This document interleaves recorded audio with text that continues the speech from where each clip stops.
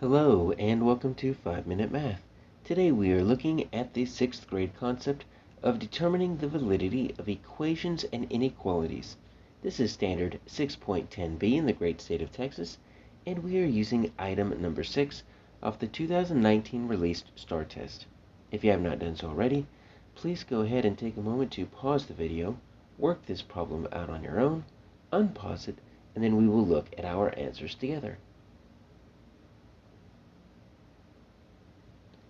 So we have 4 different inequalities, and we need to see which one works when we make p equal to 3.4. So there's 2 different methods that we could use to solve this. First, we're going to use substitution.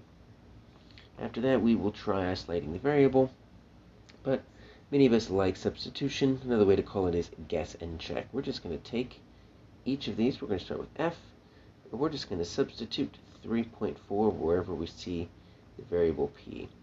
So is 3 times 3.4 less than 10.2? That's our question. So let's just multiply that right quick. 3.4 times 3, so that's 12. And that's, let's see, 10, 9, 10, so it's 102. Bring that decimal back in. We have 1 digit behind the decimal in the factor, 1 digit behind the decimal in the product. So it's 10.2 is less than 10.2. Oh, you see it's equal, not less than, so that is going to be a no, simply because the numbers work, the sign does not. Let's look at this next one. 13.6 is less than or equal. See, if we had less than or equal, that would have worked. 3.9 times 3.4. So once again, let's do 39 and 34. So that's going to be 36, that's 12, that's 15. Let's see, that is going to be 27, that's 9, 11. So let's see what we have here. We got 12, we've got 13. So 2 digits behind the decimal in the factor, so 2 digits behind the decimal in the product, 13.26. Let me rewrite this here. 13.6 is less than or equal to 13.26. No. It is greater than or equal to, but not less than or equal to. Let's hope it's H or J. Let's try 5 times 3.4 is greater than, so it can't be equal, just has to be greater than 17.1. So let's see what that looks like. 3.4 times 5, that's 20. 15, that's 17. Bring that decimal back in.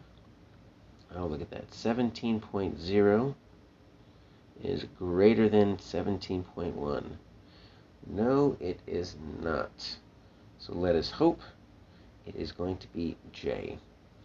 We've got 8.5 greater than or equal to 2.5 times this 3.4 we've been using again and again.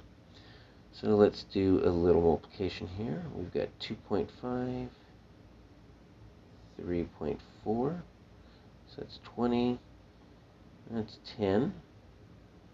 So we've got 15, that's going to be 6, that's 7. So we've got 8.50, we need to bring 2 decimals back in. Ah, look at that, 8.5 is greater than or equal to, and that was 8.50. Look at that. It's not greater than, but that works. So this is going to be our answer, J. Let's look at the other way we can do it. That would be isolating the variable.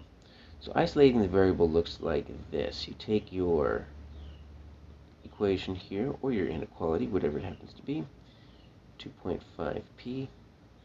And you think, what do you have to do to get rid of this 2.5 next to the p? Well, it's held on by multiplication, so the inverse operation is divide. So you divide both sides by 2.5, and you would get 3.4 exactly, and that would get you your answer P. So our answer is J.